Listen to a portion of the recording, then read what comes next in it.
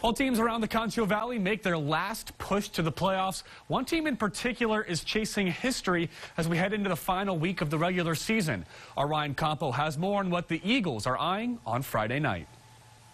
On Friday night, the Grape Creek Eagles booked a trip to the playoffs for the first time since 2017 and first under four-year head coach Tanner Teal. Emotions were flying around. Everybody was happy. Joy was all over the place, because we beat Sonora. The 3-0 in district. We just shocked everybody. One piece of history down, and the Eagles have another shot Friday night to make even more history for Grape Creek football. There was never a gold ball in the trophy case, and so that's just something that we've talked to the guys since day one.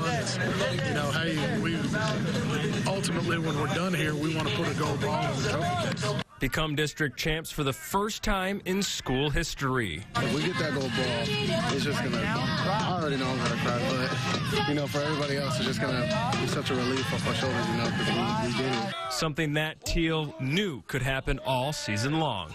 We knew if we could get all the right pieces in the right order and all that we could be competitive with anybody in our district. But the boys in green and white know they must take care of business Friday night and not let Ingram Moore ruin what they've worked so hard for. We don't want to end up like Ingram Moore last year and let a 1-8 team beat us. We want to be that team to fix that. We want to make sure that we keep playing at a high level, and we're not gonna let up or jeopardize the season.